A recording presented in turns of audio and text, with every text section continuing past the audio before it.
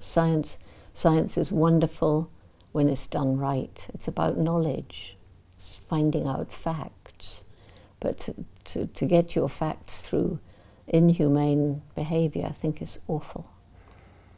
And your empathy was critical in the discoveries you made, the relationships you built, the things you learned about the chimpanzees. Yes.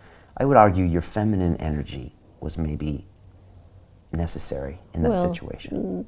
It's not necessarily feminine. It's sort of, I mean, the good men out there in the field, they have the same sort of empathy and wanting to know and everything.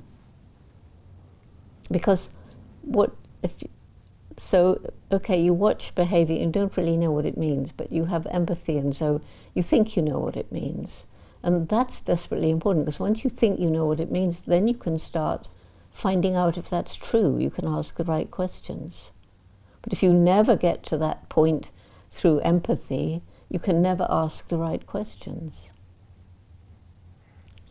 So it's actually a critical part of the scientific method. To me, because there must be empathy, critical. There must be passion, there must be interest. Yes. Okay. Continue watching this fascinating conversation for free by clicking on the link below to visit our website, learn from the best minds in the world, and connect with a community of passionate people building the best versions of themselves. Just click on the link below, and I'll see you on the inside.